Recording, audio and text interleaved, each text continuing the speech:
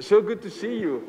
Thank you very much. Yeah, again in Athens, and I would, very much like to thank you personally for the very fruitful cooperation with the team of the Ministry of Development. I think we're quite happy with the fact that we've improved our performance when it comes to the absorption of European funds in the current programming period.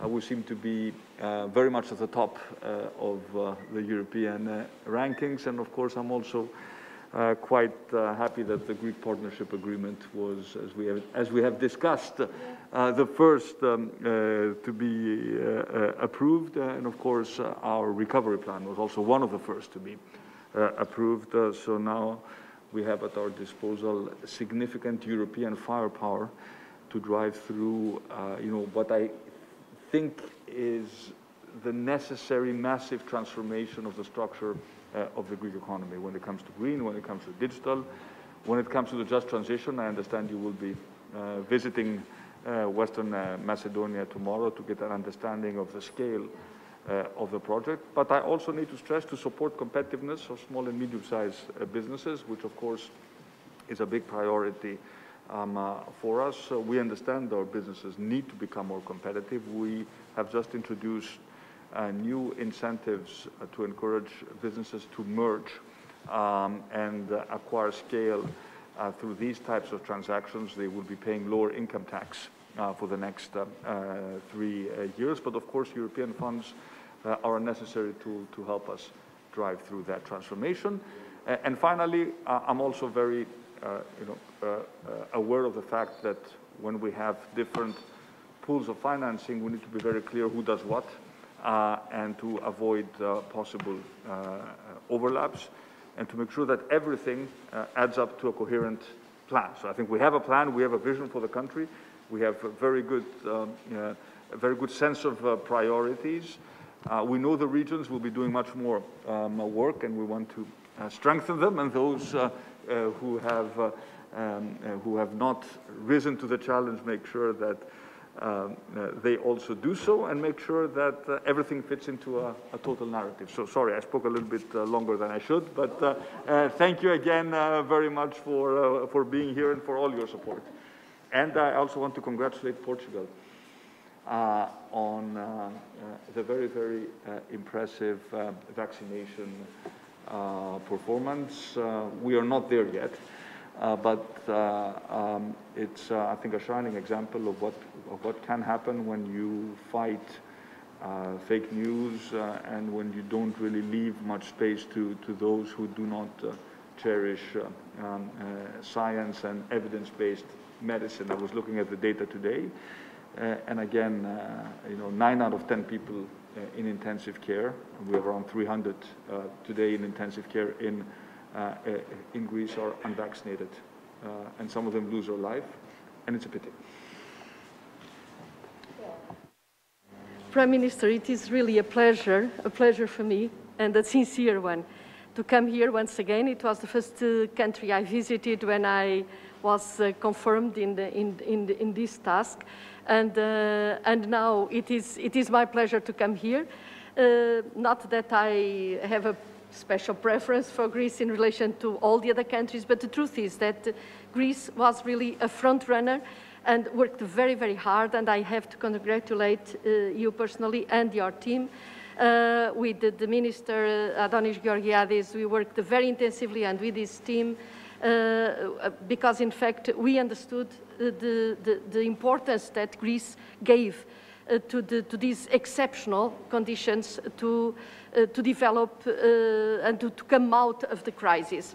The Commission was in fact quite active this time to create a set of instruments. The first ones that we provided, and you know them, it was CRI, and now it's REACT, and the SURE instrument, so there was emergency support, but now what we have to do is to build back better, and in fact the first framework, so the partnership agreement with this 21 billion euros that adds up to the RRF and to the Recovery and Resilience Plan, is in fact a very important piece for, as you mentioned, Prime Minister, exactly to reach the objective of having a sustainable development, a coherent development, and a cohesive development, and something that really is in conformity, and it is the ownership is required to bring back the economy, to bring back the jobs, but in a more sustainable way, so in more conformity with the climate, with the new technologies, and I reckon that you are, in fact, looking at the right targets. So now, not everything is done. It's the first country to do it. It's the first country to have this framework agreed, and so our eyes are on you.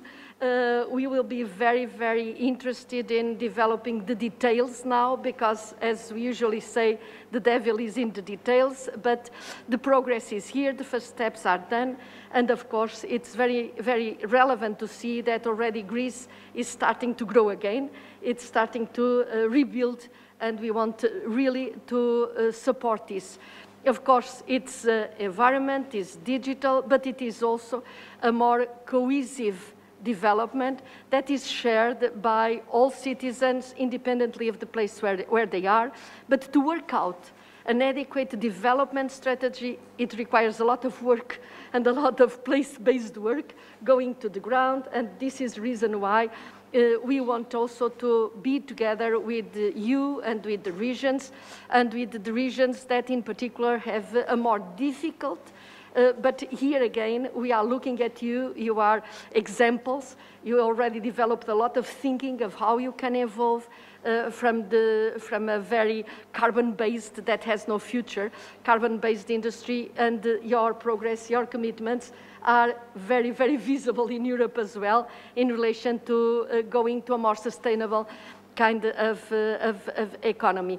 So thank you very much. It's a pleasure to be here in these circumstances, and our working together will go on into the next phases. And it's very, very, very interesting, the kind of dialogues that we established.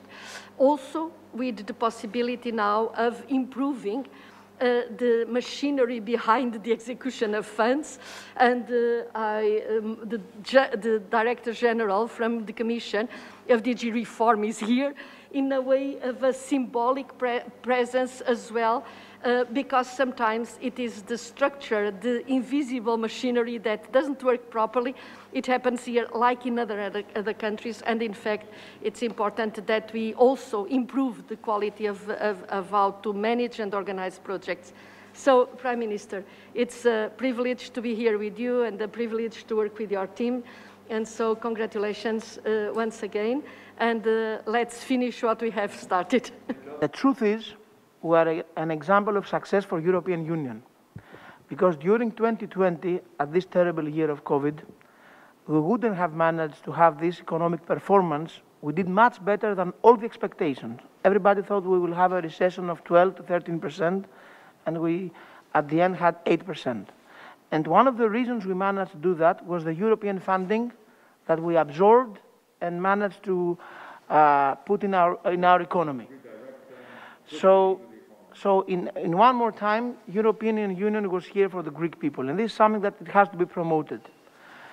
In the same story, we worked very hard with Nick and Yannis, of course, especially, and Dimitris, in order to make the apply properly, finish all the details, and have an agreement, and have the approval of our plan in July. In 12th of October, it's the 3 months from the day that you approved our partnership agreement. In 12th of October, we will send all our proposals for the programs. We have worked hard.